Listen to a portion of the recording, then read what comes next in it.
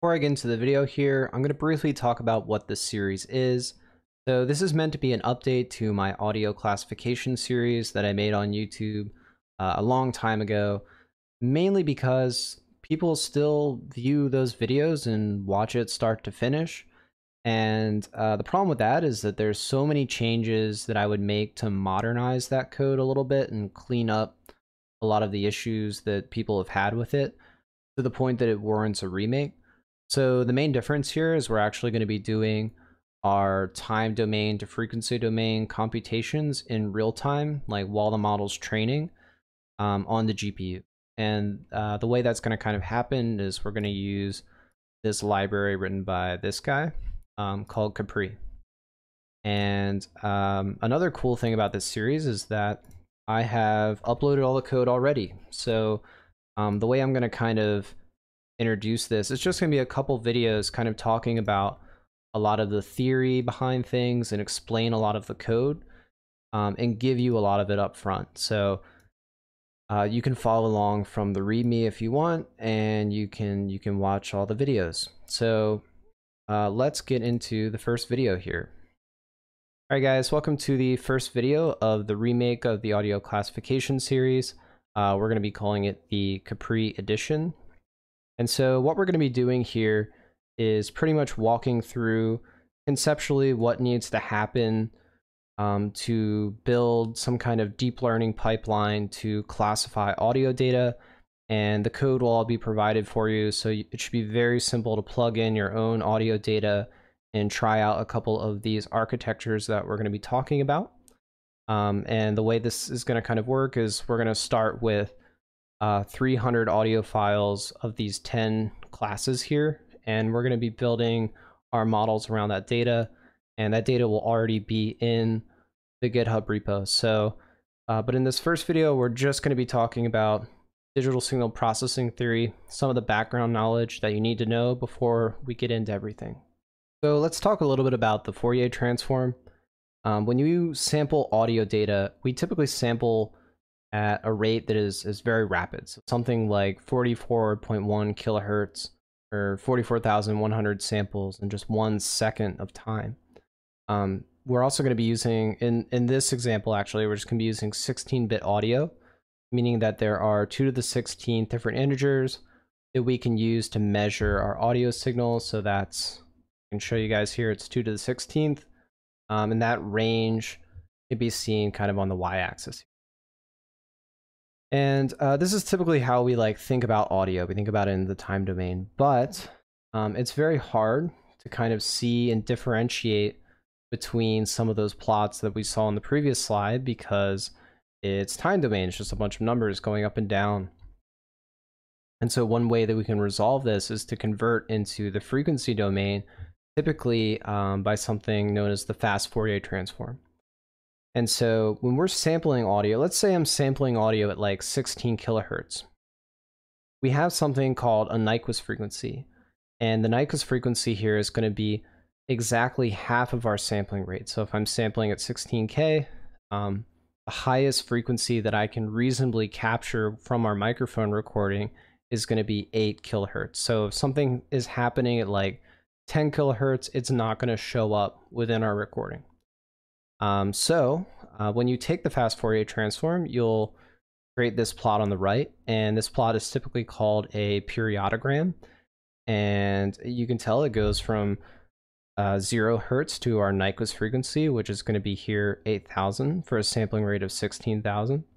And we have very precise, like not only can I tell that there's a lot of low frequency content here, I can tell the very specific frequencies that these peaks occur at. So this is very helpful in terms of, hopefully being able to describe that this is, an acoustic guitar that I'm listening to. So now this brings us into the topic of the short time Fourier transform, or the STFT. So when we have the fast Fourier transform, we can take it a step further by taking lots of FFTs over time and stack up our periodograms to create something called a spectrogram. So let's kind of just walk through what that process would look like if I have a 16 kilohertz signal. So there are kind of two main things, which is like the window length and the step size. And these can change depending, and you can try them out to see what they look like. It doesn't have to be exactly this, but we're going to go through our time series signal with a certain window length. So every 400 samples, we're going to pad these 400 samples out with additional zeros to meet the next highest power of 2, because you need powers of 2 to actually take FFT in the first place. And then we move along that time series and we step a certain amount of samples. So for example, if I was here, I'll step forward. And what you'll notice is that we're only stepping by like 160. So there's going to be a little bit of an overlap from our previous signal. And so one thing that we can also do is we can kind of filter this down with a Hamming window. So we don't necessarily let like all the signal through, but as it turns out, like on average, this will still create a really nice picture when you actually look at it. So to the right here, this is what happens when we stack all our periodograms up over time. So if we have a step size of 10 milliseconds, that means we're going to have 100 time series samples within our spectrogram. So on the x-axis here, we actually have time. And so you can see a lot of these are, I guess, what's a good example? Acoustic guitar, like you hit the strings and then they slowly die out. So you can watch not only does the frequency change, but it kind of reduces in intensity. And this is actually called a decibel spectrogram. So we take the log base 10 of the original spectrogram, and I'll kind of show you that later on. The other notable thing here is that, so the dimension is like 257.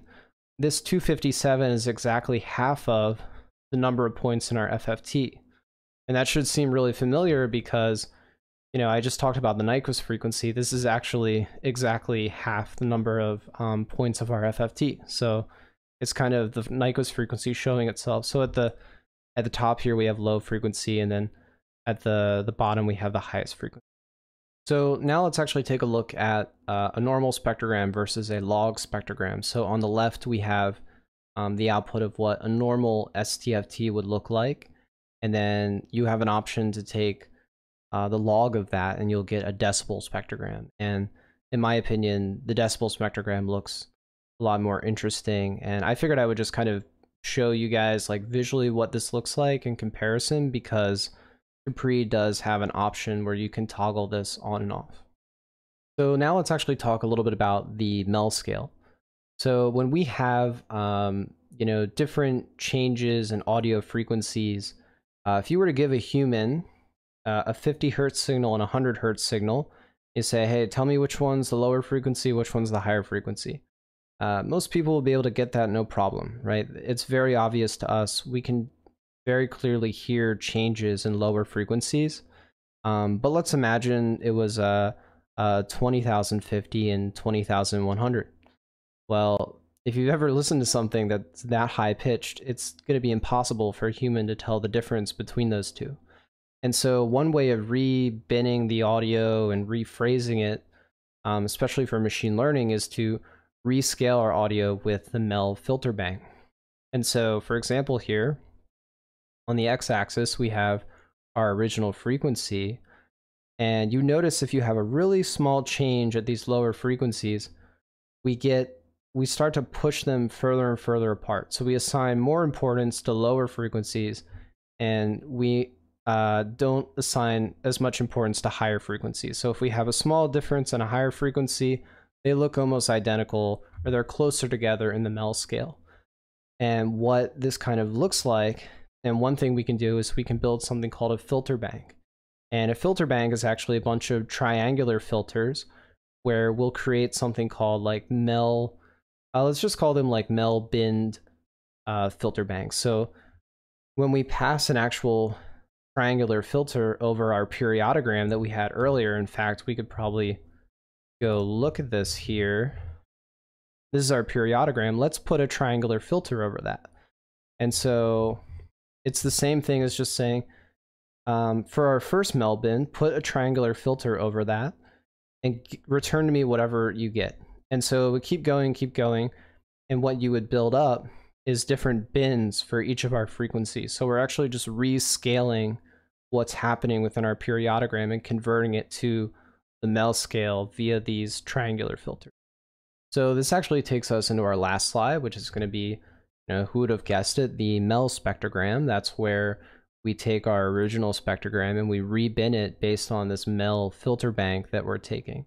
And so I realized, like, in the last slide, there were 26 filters. So this would be like 26 bins for our Mel scale to fall into. In this example, we're going to be using 128. This is kind of like the highest end for these Mel spectrograms.